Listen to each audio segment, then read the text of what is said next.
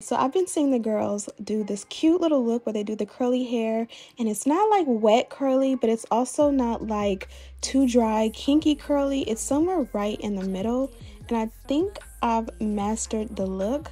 Today I've teamed up with LUVMEHAIR to bring you this beautiful highlight afro curl glueless 5x5 closure undetectable HD lace wig. She has 4C edges, and I'm going to show you how I install her and style her from start to finish. So this is a look at the wig. As I mentioned, this is a closure wig and it is a 5x5.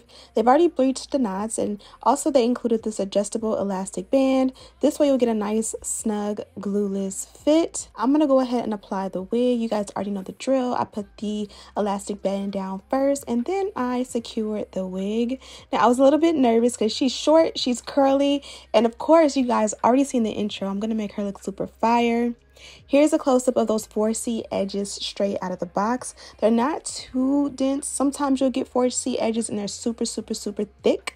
So they've already pre-plucked them for me. And then you guys can see when I pull the hair back, they look nice and pre-plucked. So if you want to like wax them down and like push them all back, it's not too dense or anything like that. I'm gonna go ahead and cut off the excess lace, and you guys can see this one fits on the head pretty snug.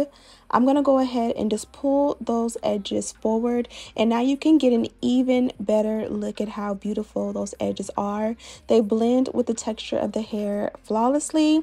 Sometimes again you'll get these 4C edges and they'll be a completely different texture than the wig, and I love the fact that this is literally the same texture. So I didn't necessarily know if I wanted to thin it out per se. It looked like it didn't need to be thinned out, so I did just shorten them. And of course I didn't want a blunt cut, so I did use an eyebrow razor for that. Next, I'm going to use some mousse, and this one is from Body, and I apply a generous amount. And this is how I go ahead and like style the edges, and it's also how I kind of melt the lace at the same time. Because this is a glueless wig, you don't have to bond her down, but you want the lace to look melted in your skin and not like it's sitting on top. So I use the mousse with an elastic band, and this kind of gets the job done, again, while working on those edges.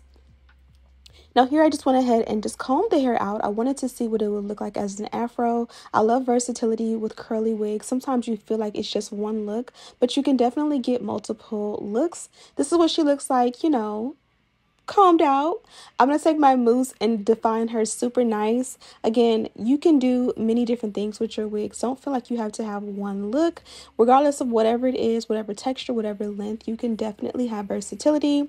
So for today, I'm going to just use my mousse and my fingers to go in and define the curls. So typically I would use that Denman brush, but again, I didn't really want the wet, super defined Denman brush look. I wanted the like mixed texture hair type of like imperfect curls that weren't too wet but also weren't too kinky dry.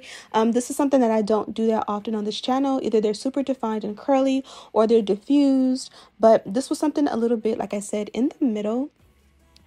And all I'm doing is I applied a good amount of the mousse to the hair, and then I would also add additional amount of mousse to my fingertips and just grab a nice piece of hair and twist it. I wanted it to dry this way, and honestly I was going to diffuse it this way, but again, I like to do my hair tutorials at indecent hours so that when I wake up in the morning my hair is already done. And so this is one of those things where it was just too late to use a diffuser. So you'll see how I used a fan. Yes, this has cool air and it definitely didn't do the trick, but I tried.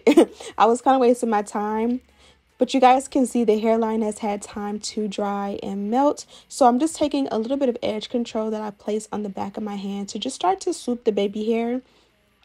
Now, when I did swoop it, I did decide it was a little bit too full. So I did just kind of like, you can see, I'm kind of like brushing some of the hairs back into the rest of the wig, and they go back into the hair like nothing ever happened, which gives the illusion that the hairline or the baby hair is a little bit thinner than what it is. I love the way that came out.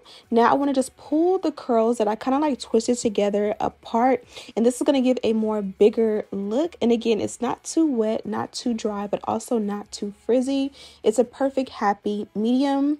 Also, I wanted to mention that this one comes in lengths 12 inches as well as 14. I'm rocking a 12 inch, and as you guys can see, it's the perfect length on me. Not too long, and it just gives a really big, nice oomph. I'm shaking the hair out because sometimes that helps you to like it helps the curls to fall in place. I don't know if that makes any sense, but it definitely does. Here I'm going in with an electric hot comb, and I'm just using the back of it mainly to just kind of like press the ends or the hairline and the parting out. I don't want it to be too flat, but I wanted it to just be a little bit looking like it's coming out of the scalp. Now we're going to go in and tint the lace using a foundation cream in the parting as well as a powder in the hairline.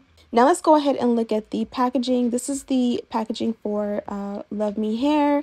And then these are the wig caps, nice and chocolate like me, as well as the mesh bag they provided. And they also gave me a wig grip, which is a great option, especially when you're rocking your wig glueless. Here, this was a little bit later. I think this was like hours and hours later. And I just wanted to show you guys how the hair dried. It looked absolutely gorgeous. And again, not too wet. It was the perfect look. I think the 14 will definitely look amazing as well. Also, I wanted to show you that it was still 100% glueless, but this is it. Thank you guys so much for watching. Don't forget to check the description box for more details on the wig. Also be sure to subscribe, like this video, and share with your friends. Tell a friend to tell a friend about my channel. A vlog is coming Sunday, so make sure that you are subscribed for that. And as always, I'll see you in the next one. Smooches!